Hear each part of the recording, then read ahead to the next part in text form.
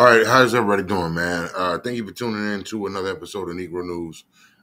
So as everybody knows, Colorado has suffered their first defeat um, to the hands of Oregon.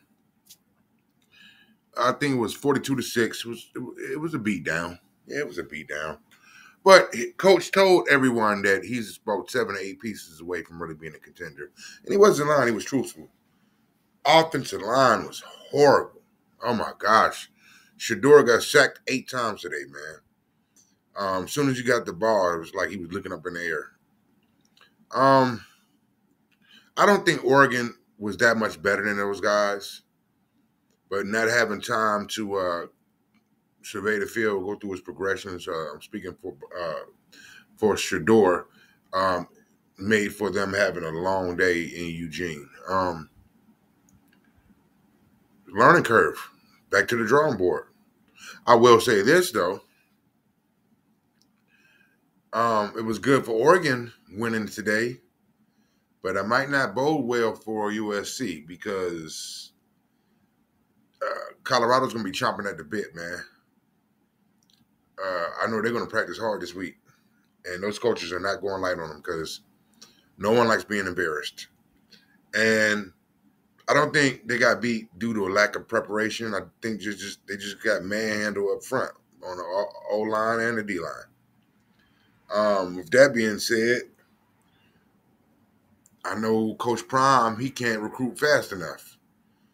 I don't want to be wrong, but it seems like he put more emphasis in skill positions when he was recruiting than he did linemen, and I get it. Man, big bodies are hard to find.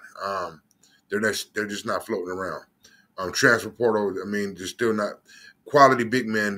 They don't last long. All right, you can find skill guys anywhere. You can find receivers, running backs. DBs. You can find DBs are kind of harder than receivers, but they're still plentiful.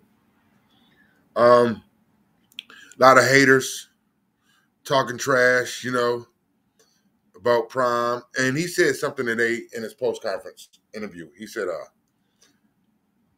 "They're planning to beat him. They're not planning to beat Colorado." Excuse me, and it's true.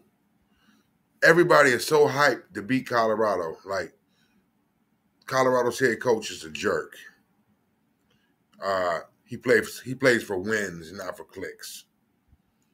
I mean, they were publicizing and promoting their cliques, their brand new cliques that change colors due to body temperature. So everybody's utilizing social media. So it's a major contradiction.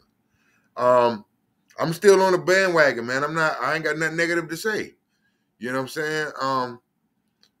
Like Mike Tyson said it. He said best. Everybody got a plan until they get hit. Well, they got hit today. Get back up, though.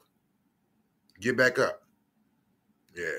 I respect the man that gets up as opposed to just laying there. Unless you're just unconscious, and that wasn't the case.